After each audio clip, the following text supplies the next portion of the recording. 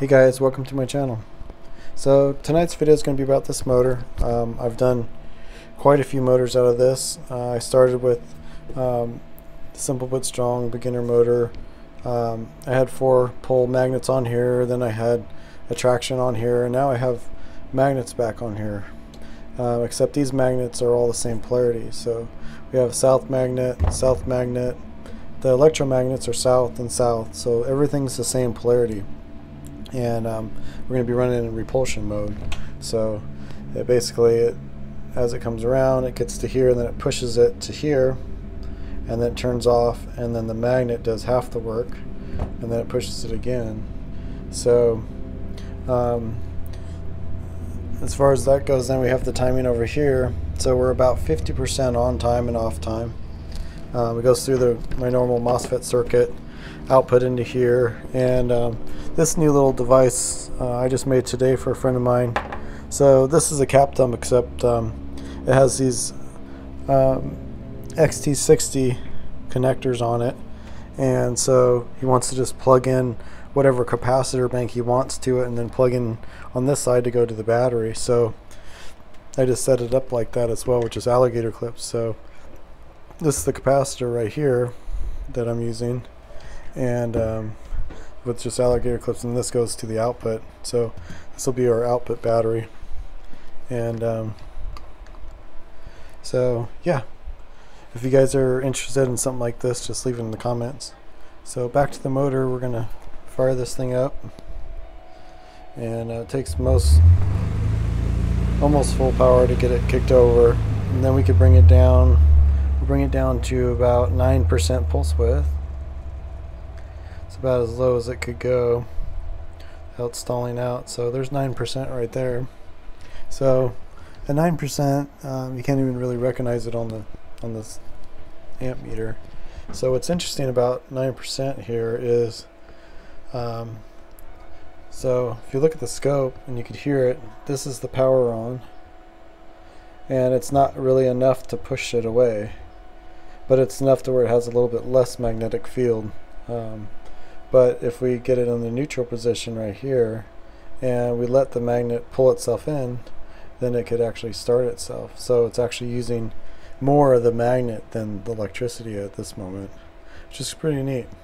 You know, the coil can't push it away, but it gives it enough to where you know, it can't push the magnet away, but it makes the magnetic effect a little bit lower, and then the magnet attracts to the steel and starts running. So it's pretty cool, pretty neat that it could run this low of energy. So we're gonna start turning this up though, and about 1 amp. So it's about 1 amp right here. Let's see what the RPM is.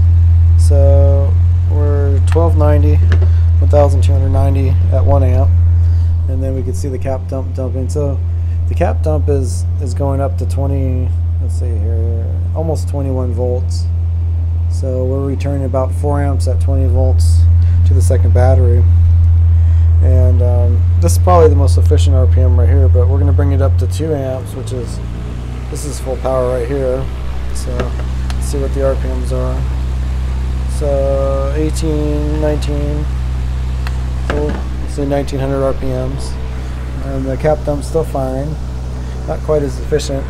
But if we take this pulse width, we look at the screen on the scope, if we back this off to about 75%, now you can see it kind of chopping it up. So we lost a little bit of our RPM, but we're using a little bit less amps, but we're getting a lot more energy back. So pretty neat. So now what we're going to do, you saw it in series, so that was this motor in series. So now what I'm going to do is rewire this and put it in parallel, so you get a little bit more power out of it. And let's see kind of what this little thing can do. Because in series it runs really nice, but in parallel, you know, we're over twice power, so it's pretty neat. So I'm just going to put both of these whites into this port on the negative side.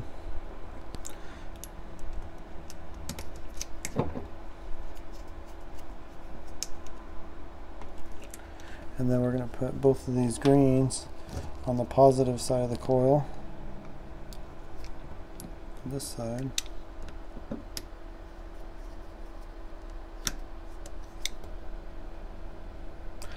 little tight fit with 2 wires in here, but I think it will work. Okay, so now we're in parallel, and so let's give this thing a kick now. So now when you're in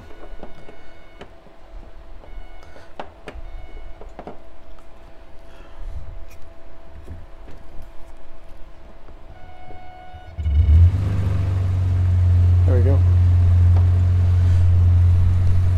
So now we're running parallel, so right off the bat we're 2 amps, so everything's double, and the output's obviously going a lot faster because we're using a lot more power. But you really turn this thing up now and see what you could do. So now we're at 2,500 RPMs and we're using 7 amps. So this little motor's got some power. This needs a little adjustment on the timing for starting. But yeah, runs pretty neat. Powerful little sucker.